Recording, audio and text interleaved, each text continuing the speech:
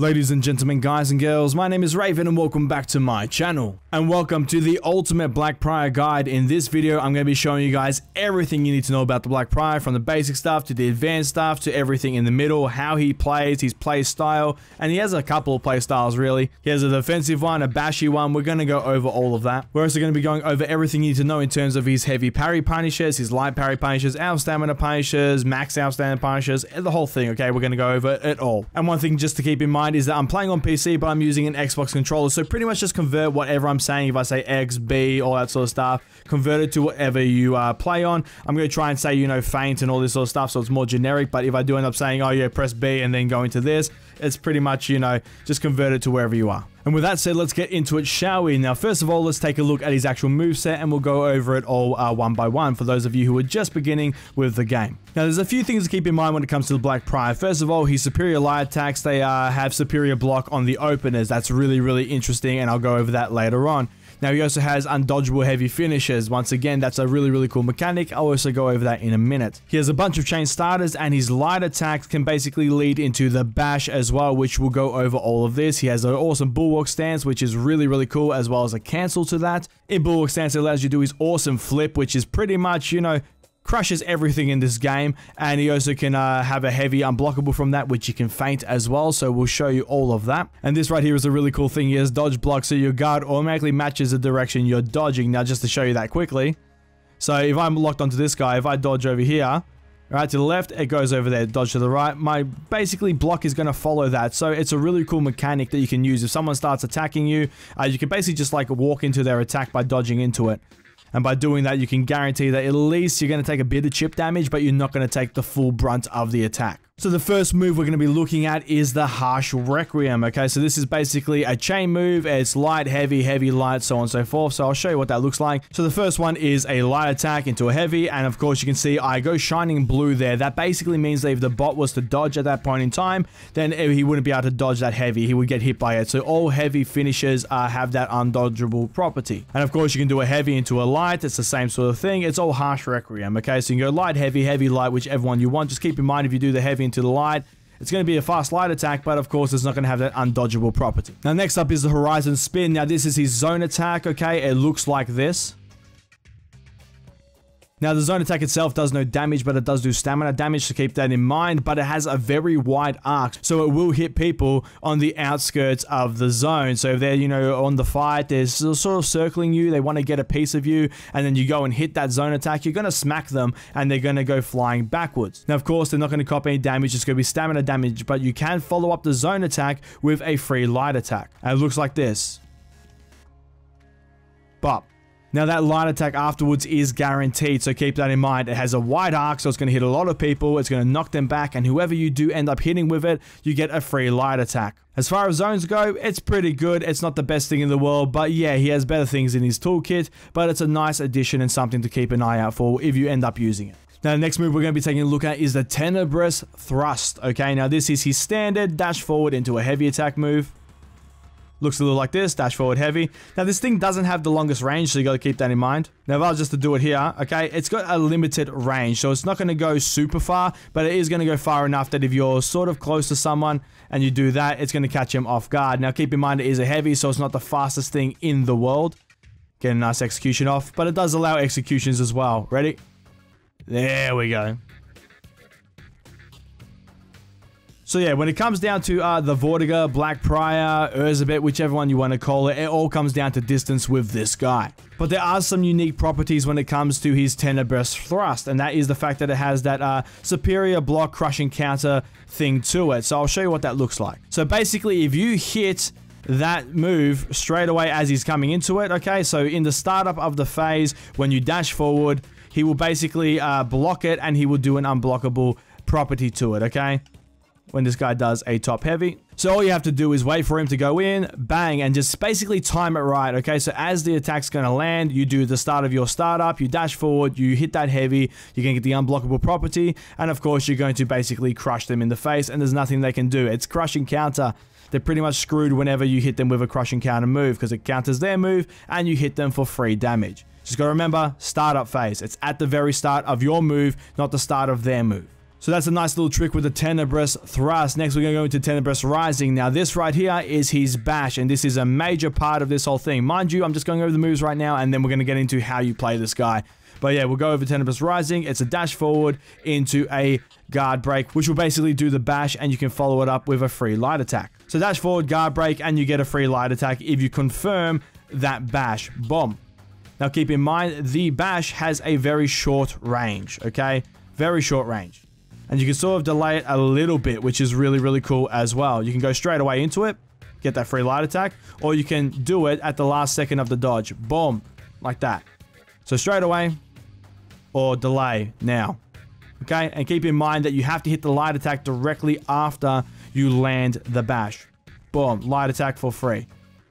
Boom. Light attack for free. This thing is pretty fucking... It's pretty damn good. It's the same speed as Conqueror's. It's just all around crazy.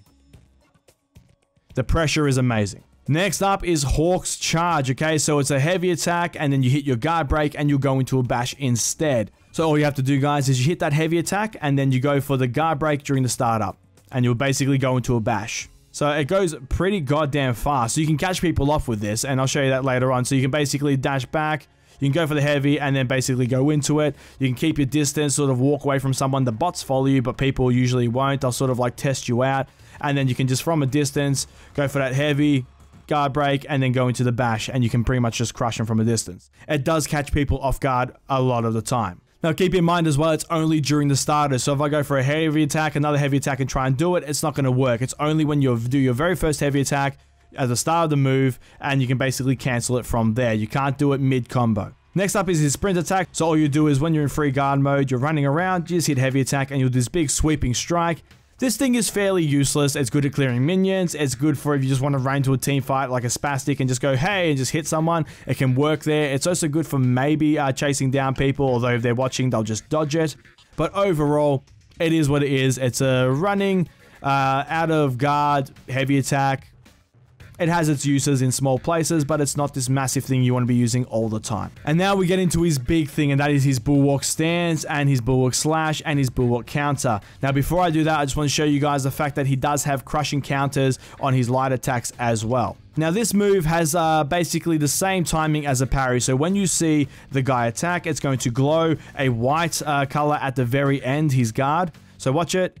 Glows white. Okay, so that's how you parry normally. I got a video on that on the channel if you guys don't know how to parry, but pretty much that's how you do it. So you wait for that thing to glow like normal, and then you hit a light attack.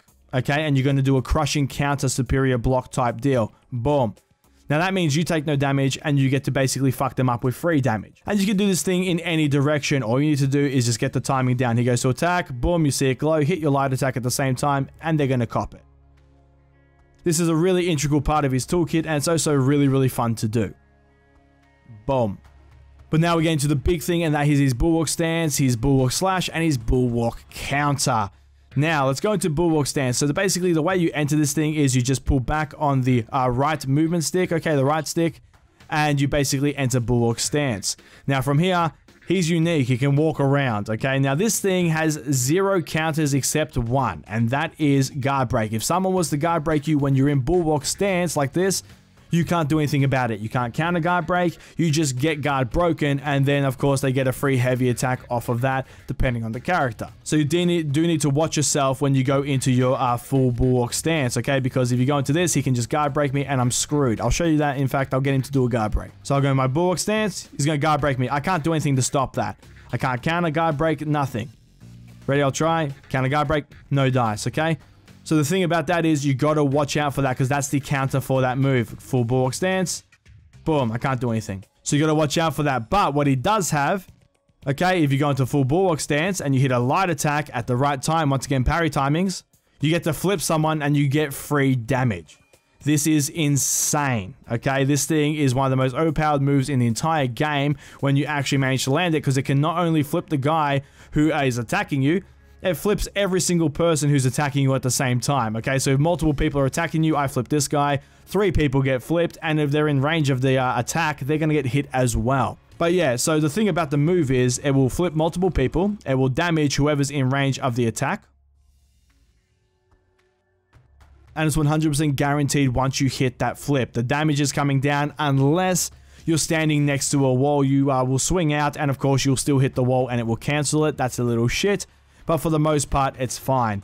Now keep in mind this thing has a long recovery time as well. So if you go for it and you fuck it up, see how long it takes him to get recovered. That's a long time. People are going to mess you up in the time it takes that thing to go back to normal. I'll fuck it up. Ready? Messed it up, and I'm basically going to cop damage. So you got to make sure you time it properly. You got to wait for it. Boom. Now you also don't want to just sit here in this stance, because like I said, they can guard break you out and you're screwed. So what you want to do is you want to wait. When you see him attack, you want to go into it. Boom. Like that. Okay? Now there's also multiple ways to go into this stance. You can go straight into it after blocking. Ready? He's going to block. Boom, and hold down the stick, and you go into the stance straight away. Now this is good if people do multiple attacks, okay? Because what you can do is you can block the first attack like so, go into it there, and then you're already into it. So then as soon as you go into it, if you see another attack coming, you can then flip them and basically hit them for free damage. Now the other way to get into the full bulwark stance is to hit him with an attack and then go into it straight from there. So when you're doing the recovery from an attack, you can go into it. But he also has the ability to hit a heavy attack, which is a wide sweeping unblockable heavy. Boom, just like that. It does a bunch of damage, and then if you hold it down, you go straight back into the stance. If you don't hold it down, you basically stay out of the stance and you're good to go. Okay? Now keep in mind this thing right here can be feinted. That's really, really important, because that sets up a bunch of combos we can do later on. And it's also good at trapping people essentially. So what you can do is you can lure people in with the fact that you're like this. You go into the bulwark stance, and then they're coming at you, and basically then you can go for that heavy. If they're already going for a guard break, they're going to cop the damage. And if they're not going for a guard break, what you can do is you can go heavy, feint, and then guard break them, and then you can basically go into a bunch of combos from that point onwards. There's tons of things you can do. So that right there is his entire move kit. Now we're going to go over his punishers, his parry punishers, his out stamina punishers, the whole lot. Now when it comes to his parry punishers, when it comes to the heavy one, there's 2 things you can get off of the heavy punish. The first one is a guaranteed bash into a light attack. So basically what you can do is you can go for the bash. So parry, bash into a light attack. That's the first one you can get, or you can go for the longer one, which is a light attack into the bash into the light attack. Now keep in mind, the bash isn't guaranteed after that, but the light attacks and bashes are so quick. For the most part, most people are going to get hit by it. So the guaranteed one is you go for the parry, dash forward, bash into a light. That's guaranteed. Or you can go for the parry into the light and then go for the bash light. Okay, now the bash light after the first light aren't guaranteed, but the first light is. But most people will get hit by it. So it's still worth doing. You can get more damage out of it. Boom, boom, boom. Or if you want to go safe, just dash forward, light, bam. Now the difference here is with the light parry punish is you get a free top heavy. So all you have to do is basically parry that light attack, and you get a free top heavy for a fuckload of damage, 35 damage. That's crazy amount of damage. So all you have to do is parry that light attack, and then go for that top heavy. Bam! That's a fuck ton of damage right there. And yeah, if you manage to parry light successfully all the time, they're going to be in a world of hurt. Alright guys, so now we're going to be talking about his out of stamina punishers. Okay, so when they just naturally get them out of stamina, his max punish is a side light when you throw them on the ground. Side light followed by a top heavy. That's the most you can get out of it. Now you want to be very, very careful here, because you don't want to throw out a top light followed by a side heavy, because the top light will always miss. I'll show that to you guys right now. So basically get him out of stamina. So I'll guard break him and throw him even close. Boom. I'll go for the top light. It's going to miss. Always. No matter how close you are to them, it's always going to miss. So keep that in mind. So you want to make sure that the light attack you're throwing is a side light followed by a top heavy. So once again, we'll get him out of stamina. So guard break, throw him on the ground. Gonna go for side light, top heavy. Boom. So that right there, guys, is the out of stamina punish. Now we're going to go over to the out of stamina punish when you parry them and you knock them on the ground. Now this one is insanely good, okay? So basically what you get out of it is a side heavy followed by a top heavy for a fuckload of damage. I'll show this one to you guys. Ready? Heavy and top heavy. Boom. That right there does 70 damage. That is a lot of damage. Alright guys, 70 damage is a fuckload of damage. So you want to parry that. You want to basically make sure he's out of stamina. And when he goes for it again, remember, side heavy, boom, top heavy. Just like that. Done and done. They're pretty much screwed. 2 out of stamina parry punishes and they're pretty much dead, okay? And that's pretty freaking insane. Now, one thing as well, keep in mind that with zone attacks, you can crush and counter them as well. That move is so freaking OP. But yeah, out of stamina parry punish is insane. Just remember though, it's a side heavy followed by a top heavy. If you want the most damage, you got to do that. Now, there's some really interesting stuff you need to know when it comes to his bulwark counter as well, and that is the fact that you can do it on everything, essentially. So if I was to do the light attack right now, boom, you can flip the shoulder bash. That is insanely good. No matter how long he holds it for, no matter how many unblockable properties he gets, I can flip it. That works for Shigoki's Demon Embrace. That works for pretty much everything in the game. You just got to make sure that you time it right. Boom. It also works for when people drop attack you. It works in every regard. Now keep in mind, if you do it too soon, you're going to cop it. If you do it too late, you're also going to cop it. Boom. It's all about timing when you come to this move. You just got to wait for it. Boom. Right time, and they're done. Now keep in mind, it's a very hard to predict thing. You just got to time it like that, because if you don't time it properly, then of course you're going to do it too soon and you're going to do it too late, or they're going to guard break you, because you can't just sit there like this. If you could just sit here like this, it'd be over the moon overpowered. But you got to make sure, boom, you just do it at the right time and get used to his timings. Done and done. It's such a good move. Now, another really overpowered thing about his crushing counter is the fact that if you time it right, you can go straight into a bash into a free light attack. It's really, really strong. So all you need to do is basically do the parry timing punish. So light attack, when he goes to attack, it glows. And then you need to wait, because if you do it too soon, if you go straight for the guard break bash, okay, it's not going to work. I did it really quick then. It doesn't work. You need to wait till it lands, okay? So wait for it. Now. Light. Bash, light. And it's a really, really cool combo. Remember, it works on zones, it works on a bunch of things. Next thing to keep in mind as well is if you go for the guard break, his guard break punishes, what you can do, go for that heavy, it's too slow, okay? It works on bots because they're shit, but it's not going to work on players. You need to basically get a side heavy from guard break. Side heavy is guaranteed, top heavy is not guaranteed. Now next up, let's talk about what you get from wall splats. So what you do is you throw someone against the wall. As you can see, he's staggered, he's stunned, he's you know, all over the place. He can't do anything in that recovery period. Now, what you can get off of this is a free heavy. So you throw someone into a wall, you get a guaranteed free heavy, whether that's side heavy or top heavy, it pretty much works. Now, top heavy is a bit iffy sometimes for most people. I've never had an issue with it. If you do it quick enough, boom, basically throw the heavy out straight away. I seem to get it every single time. Some people are saying, oh, sometimes they don't. Maybe they put the input in a little too late. It all depends. But for me, personally, as far as I know, you can pretty much get it off anything if you do it right. But if you just want to be safe, just do the side heavy. It's still guaranteed damage, and it does a lot of damage to begin with. That's the wall splat punish. And another thing to keep in mind when it comes to the wall splat is do not change guard stance, okay? So if I go get him over here, if I go to wall splat him, okay, boom, and I change to the, say, left, and then I go for the heavy, it's too slow. You saw his guard came back then, okay? So I'll start over here. I'll throw him into the thing. I'll change to the right. Boom. He's going to block that. You want to make sure whenever you throw the person into the wall that you use the heavy attack from the exact same direction that you're facing when you throw him. So my guard is facing the right. I throw him into the wall. I'm going to throw the heavy attack from the right to get that guaranteed damage. If I go switching it around, as you can see, switch to the right. It's not going to work because there's a little delay there in the switching, and by the time you switch over, of course, you know, he's recovered by that point and he's able to block. Now let's go over some combos and how he actually plays. So the first nice little combo you can do is you can go basically into bulwark stance. You can throw out that heavy, okay, and then you can basically feint that into a guard break. So bulwark, heavy, feint, guard break, okay? That's really, really good because once again, you get that free heavy attack off of that. So bulwark, feint, heavy, guard break.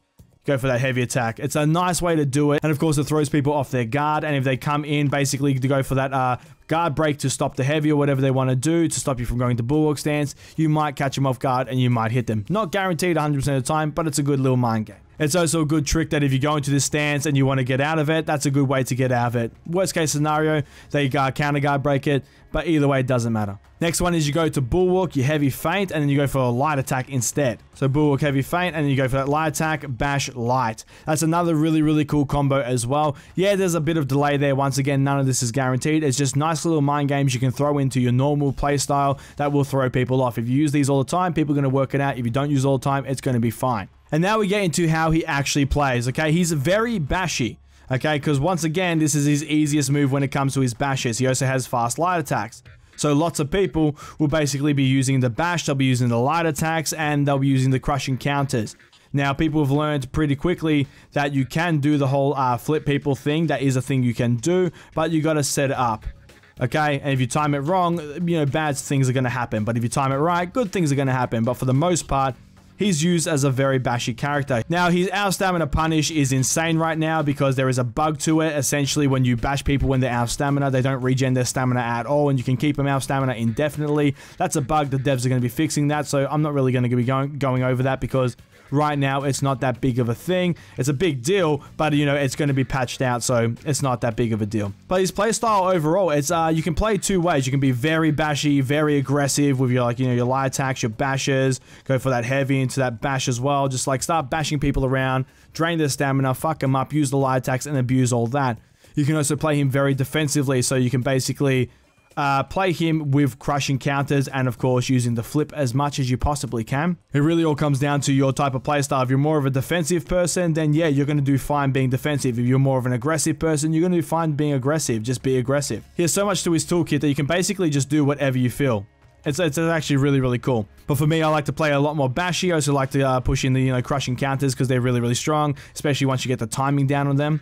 It's just fun to bash people around, and of course, whenever they throw out any attacks, just crush and counter them. The flip is also really, really cool, but it requires a lot of timing. Now, he is a very distance-heavy hero. If you're far away, you know for a fact that you can catch people off with that because you know it travels very, very far. If you don't know your distances, then you're pretty much screwed. If you're all the way back here and you go for the dash forward bash, you're not going to do anything. You're going to whiff it, okay? So you need to know your distances. If you want to go for the dash forward thrush, once again, it's not that close, so you got to make sure that your distances are known to you at least. If you want to go forward for that, you got to be close. You got to be close. If you want to go forward for that bash, you got to be close. But if you want to go for that heavy bash, you can be far away because it tracks in. You can see he goes flying in. Like I said, when it comes to the Black Prior, he's pretty much solid as all how. You have a lot of defensive options. You have a lot of defensive options. You can be aggressive if you want to. You can pull it back and be super defensive if you want to. He just has everything you need. He has crushing counters, superior lights. He's got basically the flip of doom if you get the timing down on that. But that's the thing about the Vortiger. He's a very timing-based hero. You got to be very good at timing your bashes. You got to be very good at timing your flip. You got to be very good at feinting stuff and, you know, doing mind games. You got to be very, very good at applying pressure in a smart way. If you just go, you know, sitting in bulwark stance, you're going to get screwed. If you're going to go just try to be overly bashy, yeah, it will work for the most part, but other times you're also going to get screwed. You got to use all of his moves and, you know, all of his kit to the best of your ability. But now you should know all of his out of stamina punishes, his wall splat punishes, parry punishes, his max combos. You should know some moves for him, how everything works, you know, what works, what doesn't work, what stuff to look out for. Hopefully all of this helped you guys out. Now go forth, have some fun, and bring some darkness. But that is the end of the video, guys, so thank you so much for watching. If you liked the video, please give it a thumbs up, leave a comment down below, and let me know your thoughts. I love reading and replying to all your comments down below. And feel free to check out my Discord and Twitter. There is a link down below in the description box for both of those as well. The Discord is a great way for me to talk to you guys outside the YouTube comments section. And of course, the Twitter is a great way for you guys to get a notification whenever a video is being uploaded, because YouTube is a bit weird sometimes. And if you like this video and you like what I'm doing here on the channel and you want to support the channel further, feel free to check out my Patreon. There'll be a link down below in the description box, and a link will pop up at the end of the video. And if you choose to donate, it is greatly appreciated. And a big shout out to my current patrons whose names you've been seeing in the background. Just wanted to say thank you for your support. It really does mean a lot. And please share this video around. It does help me out a fuck ton. And if you want to see more videos from me, please hit the subscribe button. I shall see you all in the next video. Have a good one, guys.